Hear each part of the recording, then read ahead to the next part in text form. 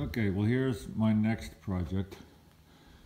79 International Paystar 6x6. Got a good deal on it. I'm not sure what I'm going to do with it yet, but it's an awesome big truck. So I got a water tank on there. It's got a crane. It had a sprayer attachment on it.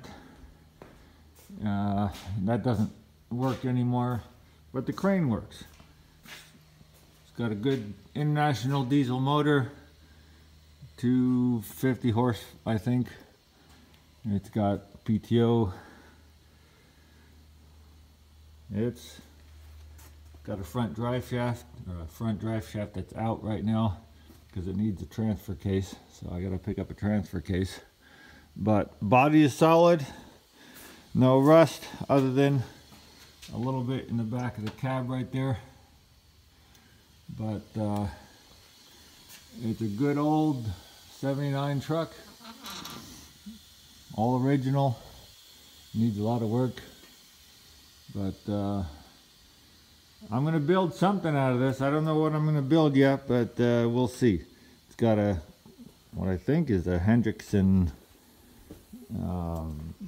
suspension down here. It's pretty heavy duty, heavier than what I need, but it is what it is. So I already sold the motor off of here, and next is the pump. There's a big pump on here. The water tank, that's coming off today.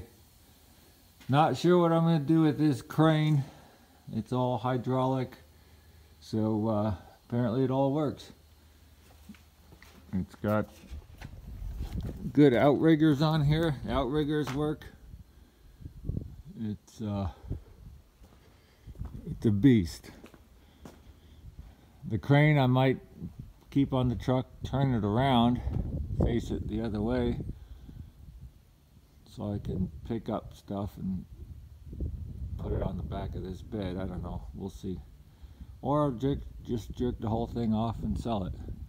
So time will tell. We'll build something.